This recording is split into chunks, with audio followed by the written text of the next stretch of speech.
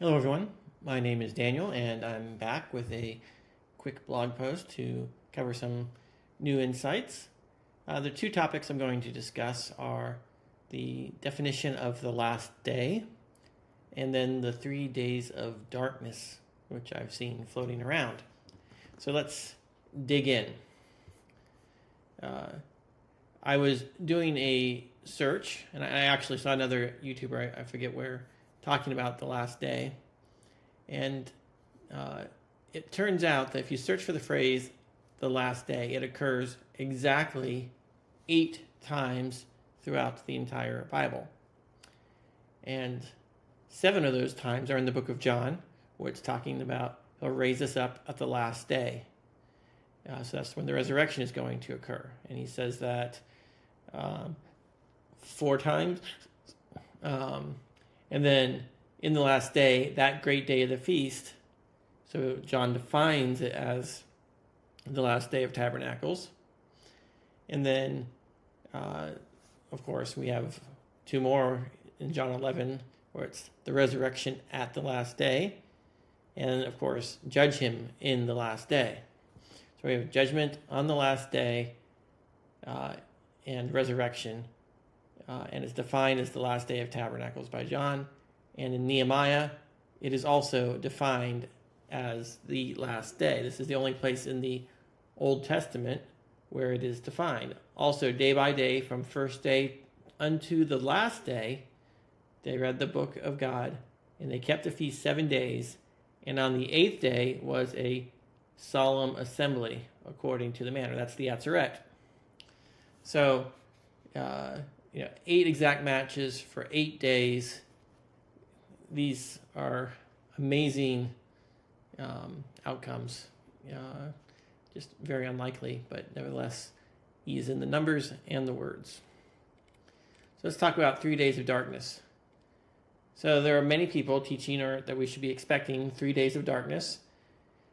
And they like to go into some of the Roman Catholic doctrine teaching. I don't want to go to the Roman Catholic, but just so you know what I'm talking about here. Basically, they say that darkness will cover the entire earth for 3 days and 3 nights.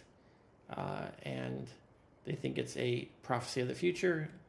And, of course, they have holy beeswax candles that will be the only source of light. But they also base it from the book of Exodus. In the book of Exodus, you can look at all biblical history as potential prophecy of future because there's nothing new under the sun. He teaches in similitudes.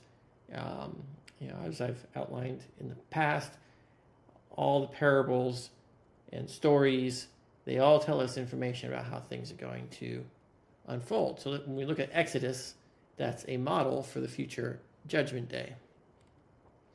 And so in Exodus 10, verse 21, the Lord said to Moses, "Stretch out your hand toward heaven so that the darkness may spread over the land of Egypt, a palpable darkness, a darkness you can feel or touch." So it's not just someone turn off the lights. There's actually like a thickness to it. And verse 22, which is interesting because it's the 22nd day of the 7th month.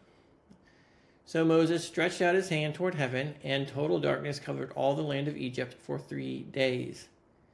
And no one could see anyone else. And for 3 days no one left his place. Yet all the Israelites had light in their dwelling. All right? So here is the palpable darkness, but there's an exception. The Israelites. Who is that? That is representative of the church, his body, the people who are raptured. We will have light in our dwellings. And who is the light? Yeshua is the light, and we will be with him.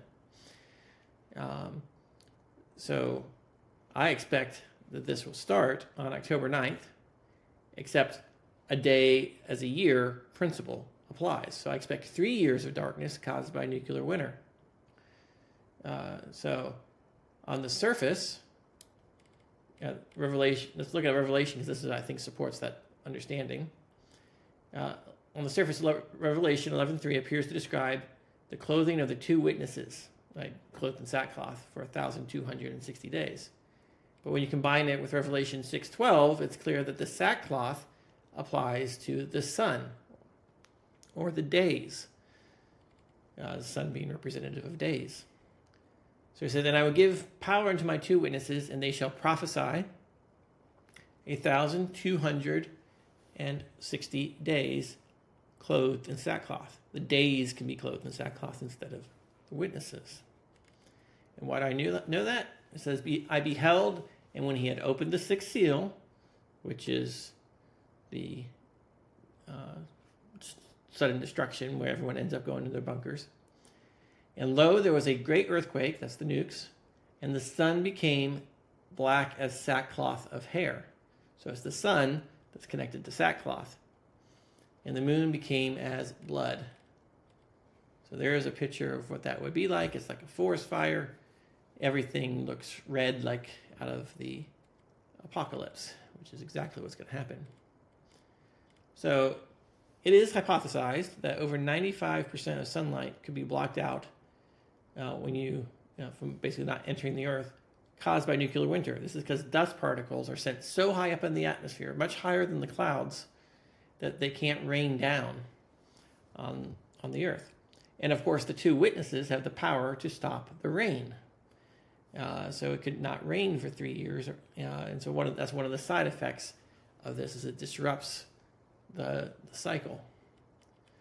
So, of course, without sunlight, plants cannot photosynthesize and will die. It will be a lot colder than normal. It's not going to be as cold as some predictions have said, because they didn't factor in the oceans moderating the temperature.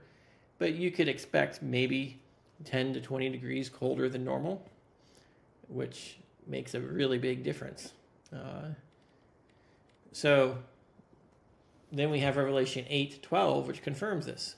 "And a fourth angel sounded, and a third part of the sun was smitten, and a third part of the moon, and a third part of the stars." So this tells you that something is between us and all of the bodies in space that's doing the darkening. Now, there are several ways to interpret this. One is that 33% of all light is reduced everywhere, right? It's an even spread. The other is that 1/3 of the land, there is 70% darkened, and 1/3, 50%, and 1/3, maybe 5%. And this map here shows a simulation of what nuclear winter would look like, and you can see that 1/3 is very, very dark. So that's lots of different ways that could be fulfilled.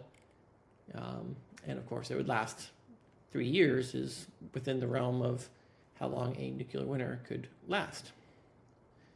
So having a darkness that is palpable indicates that it's likely induced by smog and not a supernatural dimming of every heavenly body. All right, and lastly, my book. This image is much bigger than I expected.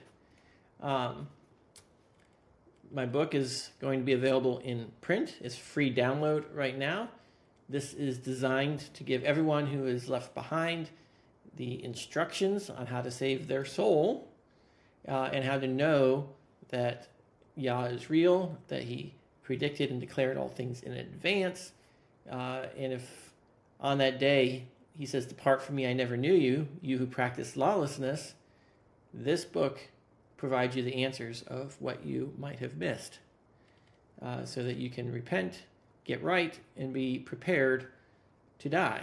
Because in the immediate aftermath, a lot of people are going to die, but there's going to be a lot of people that die from the famine, the radiation, and the starvation over the course of the next 6 months.